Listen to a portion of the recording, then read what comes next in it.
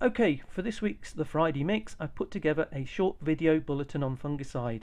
Well, I expect there's not too much fertilizer tank mixing going on anyway, given the weather. So, I have extracted a couple of slides for you from an article I'm putting together to try and help people select the most appropriate fungicide for the time of year and the prevailing disease pressure. In fact, it seems every time there is a strong episode of disease, I have to respond to customers that have not had good results from the fungicide they are using, either manufacturer products at full rate or indeed tank mixes.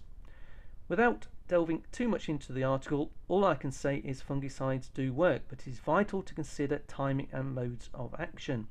So on this basis, I'll be taking a quick look at the activity of the fungicides in our MP9 package, as these fungicides cover most angles. But do continue to pay attention to the mode of action and activity in this first slide for further guidance. Indeed, this is an excellent visual representation, and I intend to discuss this further in another presentation. But what you can see by using medallion and headway in MP9 is 4 modes of action: preventative, curative, protectant and eradicant, and broad spectrum systemic translaminar contact claims.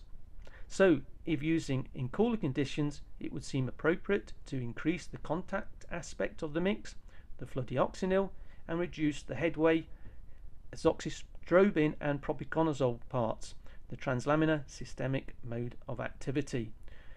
Conversely, in warmer conditions, it would seem logical to decrease the fludeoxonil and increase the azoxystrobin and propiconazole, in effect the translaminar and systemic fungicide parts, and both approaches are entirely acceptable.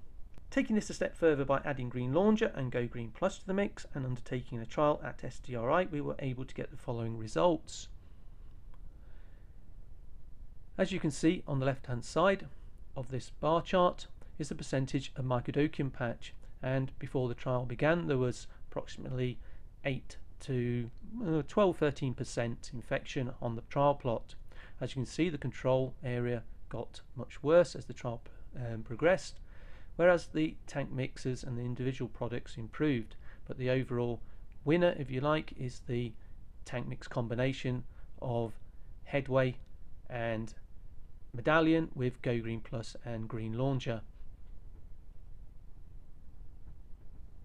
To sum up, headway, medallion, TL and Go Green Plus applied alone halted mycodochium patch development compared to untreated plots, but the initial infection remained as scars and showed little or no sign of recovery.